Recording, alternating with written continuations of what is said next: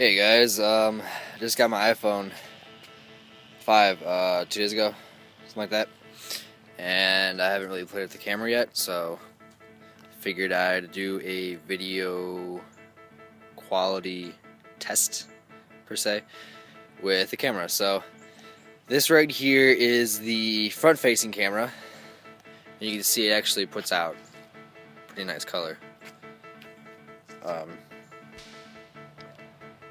Yeah, and like the adjusting. I just clicked in the sky right there. Right there. You can see how I adjusted that. Now I'm going to click my nose. Adjust to my nose. Back to the sky. To my shirt. To my face. It's pretty cool adjusting like that. Alright, and then I'll show you the backside facing camera. Alright, and here's the backside facing.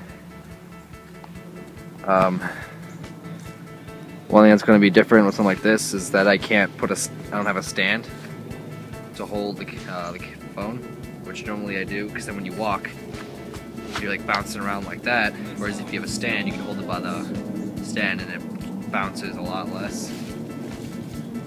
And so, you can see the nice quality with that. I'm going to play with focusing, so I'm going to click inside the left garage. See it focused over there a bit to make it lighten up. Now I'm going to click the grill of the Raptor. See that? Click through driveway. Pretty good with the focusing. See, the sky is really bright, so it kind of turns everything dark. And you go back down and it turns the light again. Can't zoom while doing it though.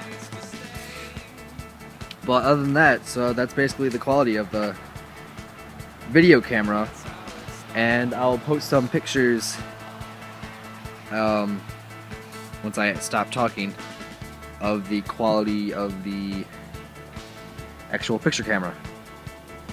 And so it starts. You switch the